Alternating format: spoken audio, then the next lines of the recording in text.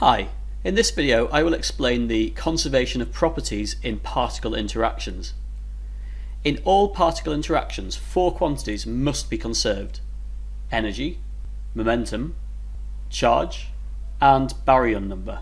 Lepton number must also be conserved, but remember that leptons come in three different categories: electrons, muons, and tauons, and that the lepton number must be conserved separately within each category. Strangeness is also conserved, but only in strong interactions. It is not always conserved in weak interactions. If a particle interaction does not obey all of the required conservations, it simply cannot occur. For example, is this strong interaction possible? A negative pion plus a proton decaying into a neutron plus a neutral pion. Well, let's check one at a time. So first of all, charge. A pion has a charge of -1, a proton has a charge of +1, and that decays into neutron, which is neutral, and a neutral pion, which is of course neutral as well. So in this case, charge is conserved. Let's check baryon number. A pion is not a baryon, it is a meson. A proton is a baryon, it has a baryon number of 1. A neutron has a baryon number of 1, and a pion is also a meson with a baryon number of 0, so baryon number is conserved.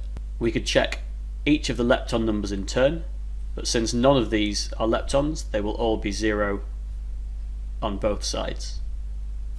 So lepton number must be conserved because none of them are leptons. Finally, let's check strangeness. This is a strong interaction, so strangeness must be conserved. Well, a pion has a strangeness of -1. A proton has no strangeness at all, neither does a neutron, and neither does a pion. So this interaction is not possible, via the strong force at least, because strangeness is not conserved. Let's check beta negative decay, in which we know that a down quark turns into an up quark, producing an electron and an antineutrino.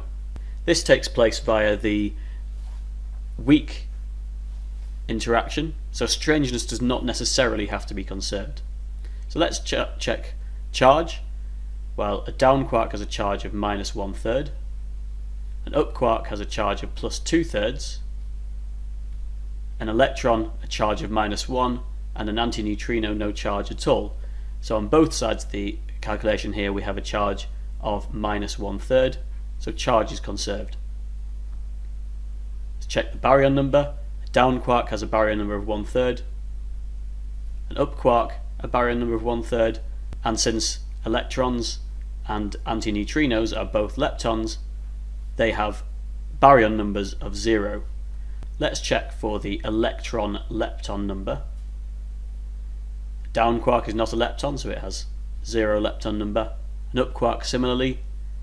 An electron has a lepton electron number of 1, and an antineutrino, an anti-electron neutrino in fact in this case, I should clarify that, has a lepton electron number of -1. So lepton electron number is conserved. We could check this again for the muon lepton number, and we'll find that would be 0 all the way across. Let's check strangeness. Even though we know that strangeness doesn't necessarily have to be conserved, well, none of these particles have strangeness, so it's inconsequential. So this interaction obeys all the conservation laws, so it is possible, and we know it's possible because this is beta negative decay. Thank you for watching this video from Cowen Physics. If you found it useful, please like, subscribe, and visit cowenphysics.com.